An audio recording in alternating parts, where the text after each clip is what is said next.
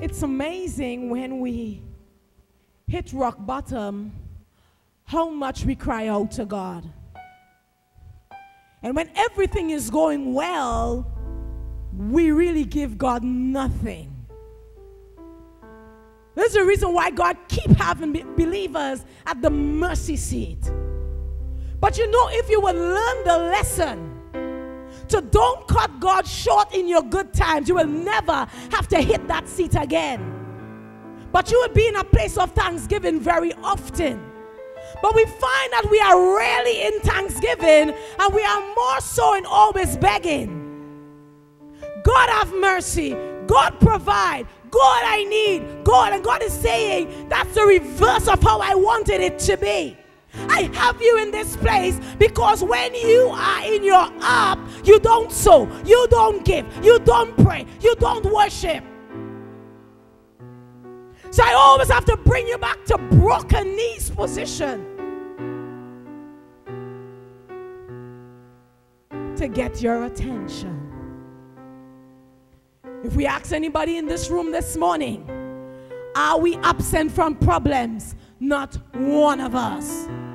The difference is what we are doing in the problem.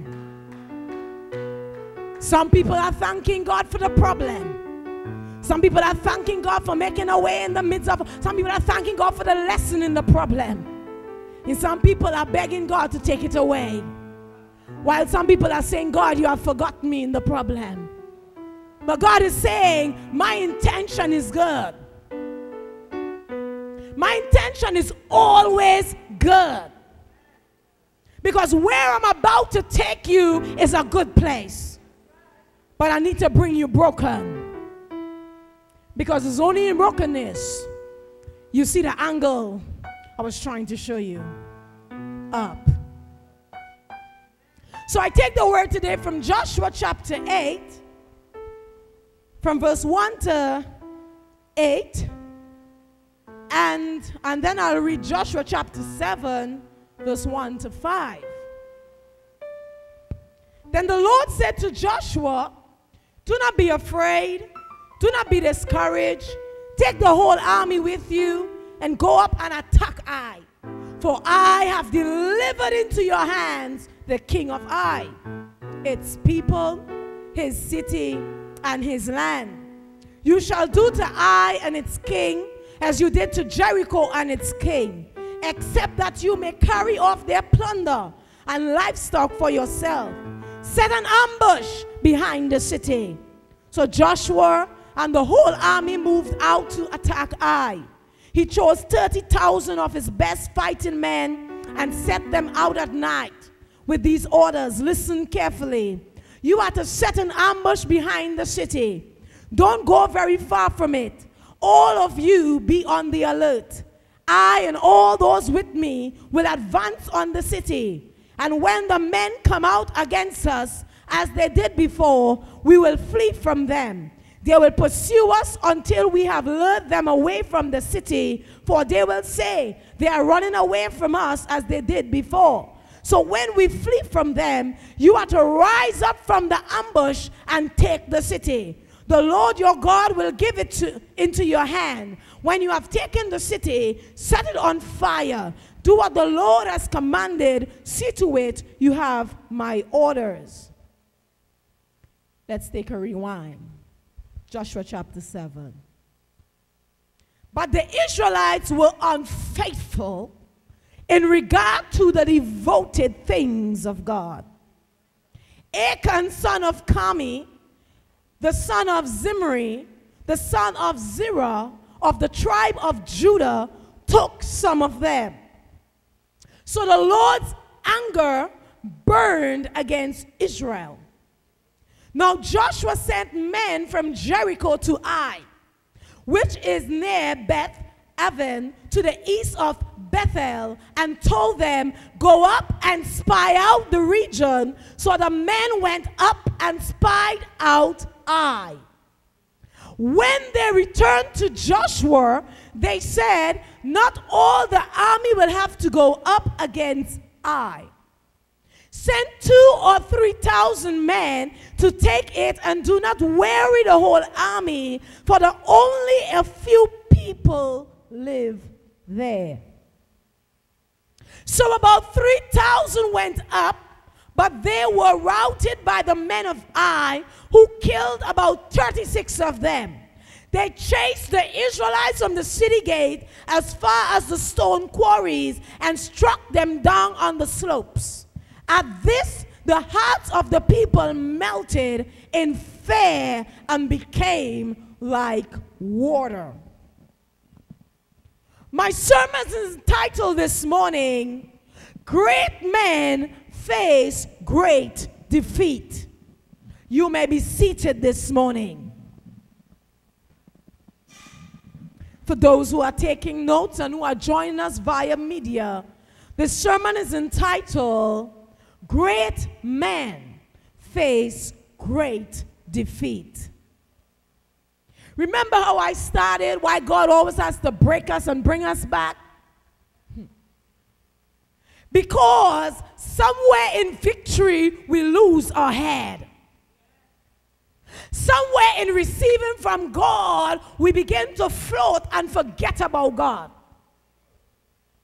Somewhere in conquering, getting over the Jordan River and getting to the promised land gets us carried away.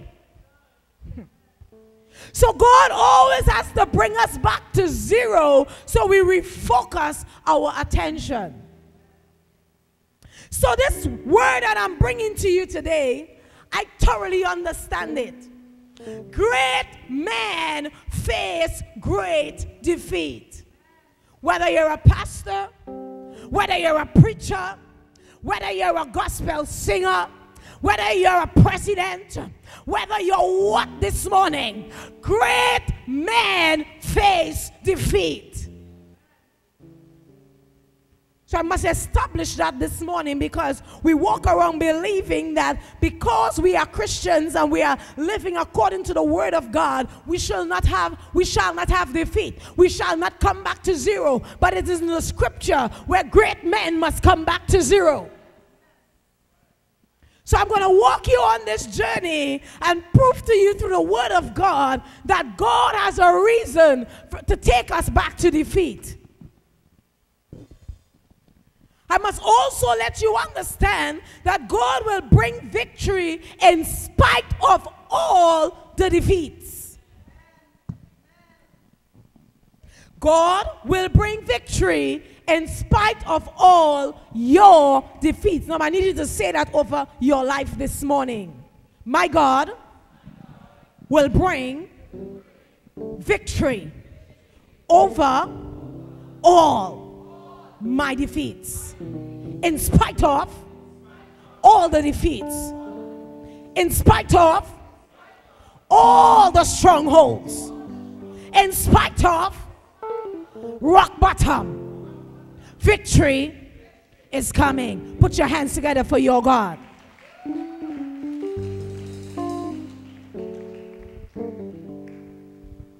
Let us look at the battle of Ai as an object lesson to help us see some more things we need to remember when we are facing victory out of our defeat. Now, I don't know where you are sitting this morning, physically, spiritually, emotionally, financially, but at some point in your life, you walked in this door feeling defeated.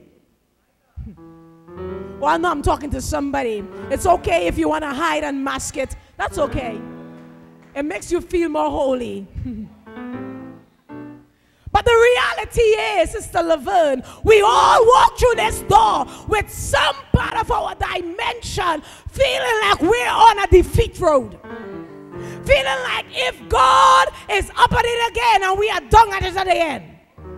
We walk through that door feeling like, God, when are you going to do this, God? I'm really trusting you. I'm going to get this. Is why it was so hard to get your praise on. This is why it was so hard for some people to just run to the altar. I'm going to stick with it, God.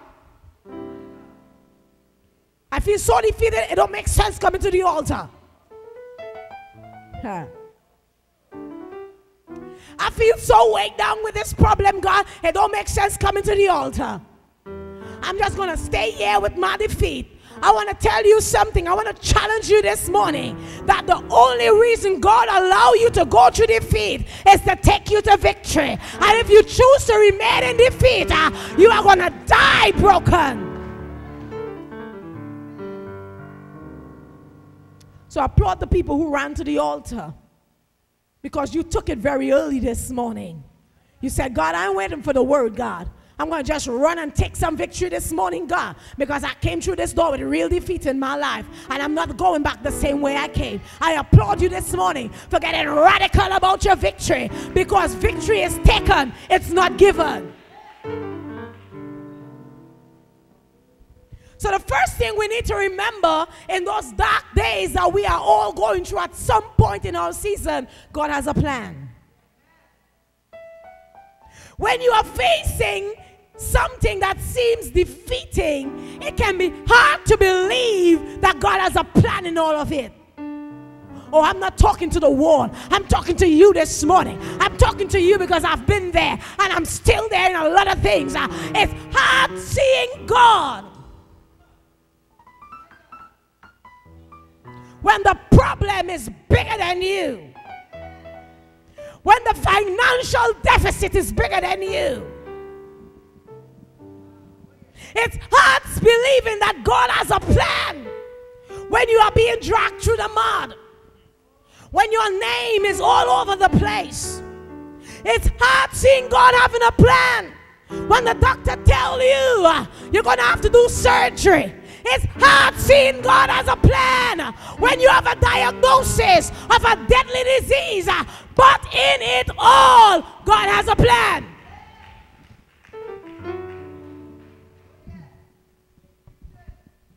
It's hard believing God has a plan when you lose your home. It's hard believing that God has a plan when you lose your marriage. Woo. It's hard believing God has a plan when you lose your child. But I want to leave you with this first point. God has a plan. No matter what you are facing this morning, God has a plan. Psalms 37:23 says, the steps of a good man are ordered by the Lord, and he delighteth in his ways. God is ordering our steps this morning. Though it may look like you're going up a slope this morning, though it may look like there's only holes in the road, God said, I'm ordering your steps. I wonder what the average soldier on the battlefield was thinking when he said, I want to be an army soldier. And they said, listen, your first tour is going to be in Afghanistan. I wonder what ran through that soldier's mind. I'm just signing up for a job. But really what I'm signing up for is a death sentence. I'm really hoping that they send me to the base, but they say your first tour is going to be Afghanistan. Oh my God. That's what happened to believers who become Christians. We say, God just put us on the base. God just sent us to the nice church. But then you realize God said your first tour is Afghanistan. And you say, God, are you ready for Afghanistan? I don't even know how to use my weapons properly. I never kill a man.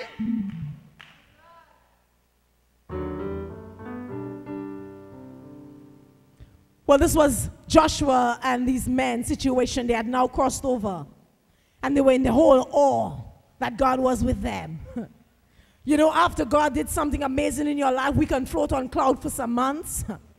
We're still riding on that testimony. Oh, he did it. Oh, my God. Hey, hey, hey. You're still, every time people say, hey, you're smiling, so you don't know now, you don't know. We're riding on clouds for what God did for months.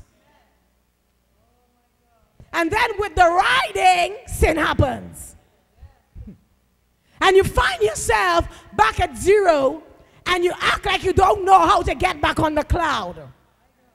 The reality is, the same way you got on the cloud before, you have the ability to do it again. Every person here who has faced defeat in some part of your life, you have once seen victory. You know the remedy to victory.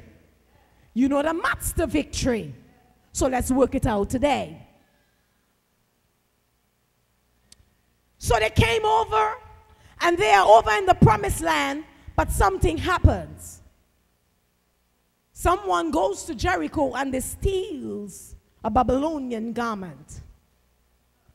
And it's buried under their tent. But they don't know sin is in the camp until they are defeated.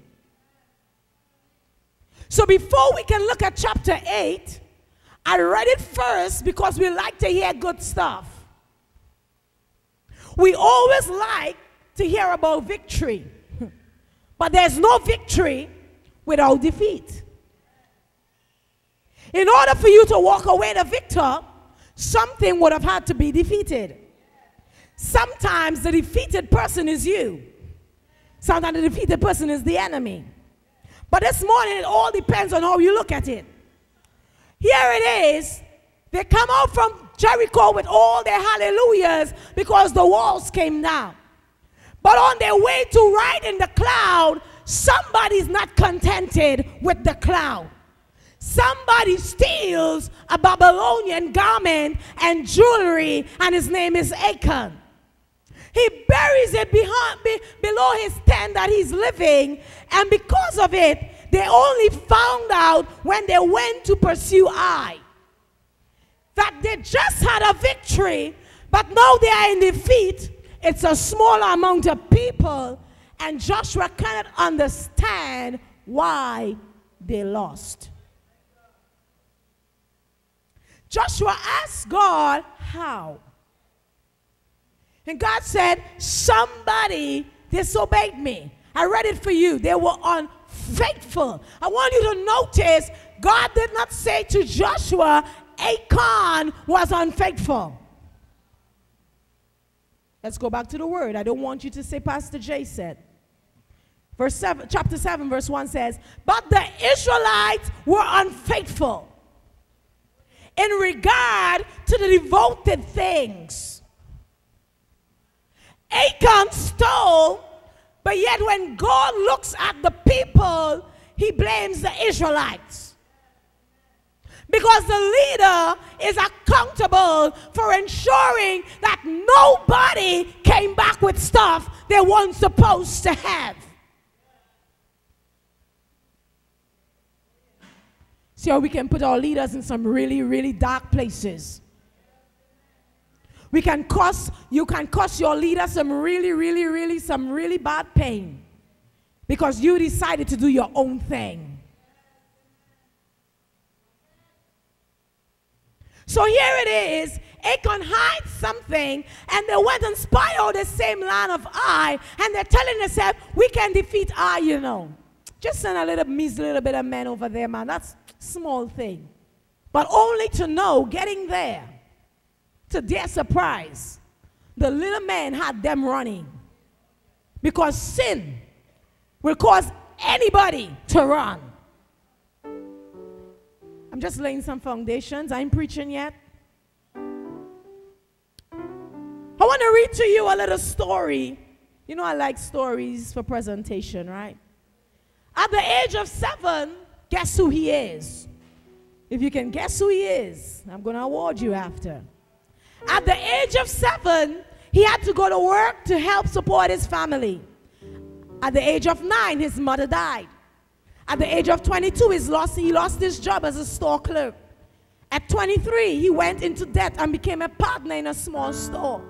At 26, his partner died, leaving him with a huge debt. By the age 35, he had been defeated twice when running for a seat in Congress. At the age of 37, he won the election. At 39, he lost the election. At 41, his 4-year-old son died. At 42, he was rejected. At 45, he ran for Senate and lost. At 47, he was defeated for nomination as vice president. At 49, he ran for Senate again and lost again. At age 51, he was elected president of the United States of America.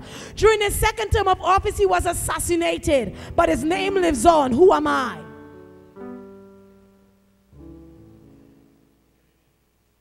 Abraham Lincoln. How could a man that the world has remembered to be so great, the greatest president America has ever had, the man that caused peace treaties in the middle of war, a man that wasn't just a president, but he took the arms, he took the guns, and he went on the battlefield and negotiated. A man that fought for black people. But here it is, on his way to the success. If you can count the amount of times he has been defeated, it's too much to count. My question was, how could he have continued? Why did he continue? Is the better question. Why didn't he quit? Why didn't he look at all the negatives and say, God isn't here? Why didn't he say that God is not with me? But yet in the midst of adversity, this man, who is not a Christian like you coming to church every Sunday morning, in the midst of adversity, still found himself back in the race. Some of us, we ain't going through nothing. And you can't serve God the way God wants you to serve him. We make excuses to remain defeated, when God has given us opportunity to become victorious. This morning, as I get into this word, I want to take you from a defeated life to a life of victory. I want to show you that when God intended to put you at zero, it was never for your bad. It was all for your good. I've learned through this study today that everything about winning is everything about losing. Well, I'm going to say it again, because somebody needs to catch it, and I'm going to go deep this morning. Can I get a little more vibes? Thank you. I have learned this morning that everything about winning is everything about losing. You see, we live in a world where everybody wants to win and nobody wants to lose. But even the greatest army must go through defeat in order to become the greatest army. I've come to understand that God doesn't move on from a battle until it is complete.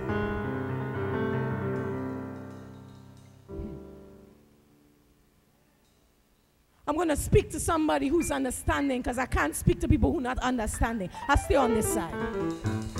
When you're ready for me, people on this side, make some more noise. Amen.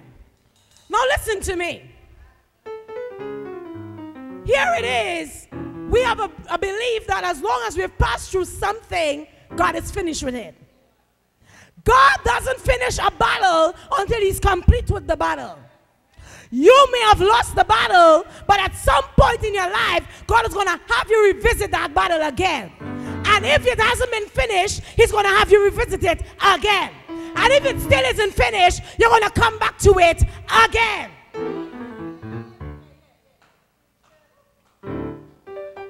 Some battles are going to be fought 7 times. Some battles will be fought 2 times. Because what God wants you to learn in the first, you didn't get it. What God wants you to do in the second, you didn't get it. What God wants you to do in the third, you didn't get it. Oh my God.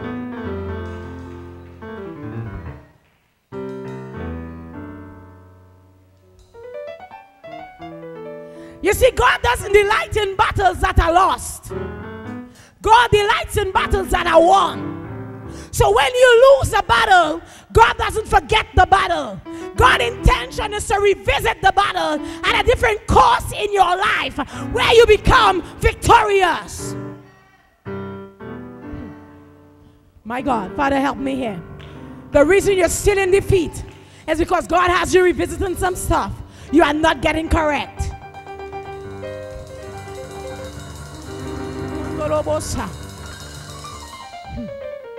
If we go right now and we can plug each and every one of us lives into a monitor, You will see the same battles you are facing right now, and the same battles you faced a year ago, and the same battles you faced in 2013, and the same battles you faced in 2012, and here they are again in 2017, because you haven't learned from defeat.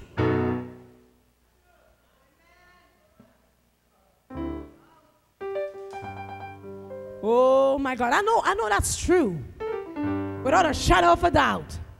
Every battle that has reoccurred in my life that I've seen before is because I lost it when it came. God doesn't move off a battle until it's complete. You might move off, but God's going to bring you back at a different time and a different place. Why do I say that? We go to chapter 8. After a fall, the Lord said to Joshua, do not be afraid, go back. They just lost. And I found out it was amazing that even though they were defeated because they sinned against God, look at it this morning, God holds no hard feelings. Look at it this morning. God is not the judge to keep you in defeat, but actually God has a plan to bring you to victory. Listen to it. They just failed God. They should be sodomized. They should be the people that got cut off. But here it is. God is making up a plan to get them to victory. As soon as they repented, God is saying, listen to me, Joshua, get up, get up, get up, get up, get up, get up, get up, get up, get up. God doesn't want you in defeat. God doesn't want you to stay in defeat. Know that God has a plan this morning. God has already thought of a plan while you were sleeping. God has already thought of a plan while you were crying. God has already thought of a plan when you was asking God, how is it going to work? God said, I've got a plan for you. Oh, Joshua, if you only saw the plan, you won't be crying about what Achan did. You will say, God, make us over. God, take us over. God, take us to high. I need some people who've been crying to stop crying. I need some people who've been crying to stop crying. It's high time you stop crying and start asking God, take me back to the battlefield where I walk out victorious. This time, God, I ain't losing this battle, God, but I'm coming out. Hey. This one is not written. This one is Holy Ghost Spirit. God said, when God takes you back to a battle, thank you, Holy Ghost. When God takes you back to a battle that he has you to revisit, say, thank you, Lord. Hear why you're saying thank you, Lord? Because you got an opportunity of a lifetime to redeem the battle.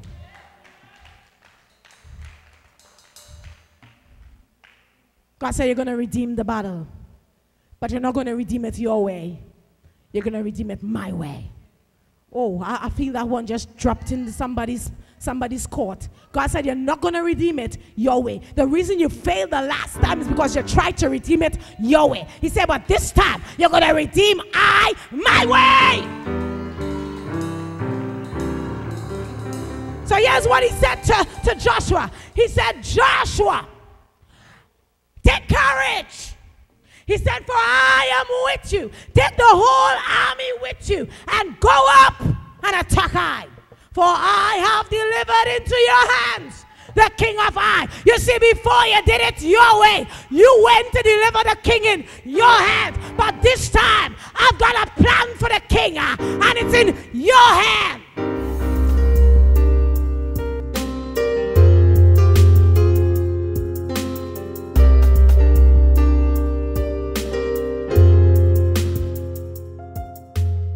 This program comes to you compliments of the Tobago Inspirational Network. To support this and other programs, we encourage you to give to TIN. Contributions can be made at any First Citizens Bank at account number 203-4679. We thank you for your support.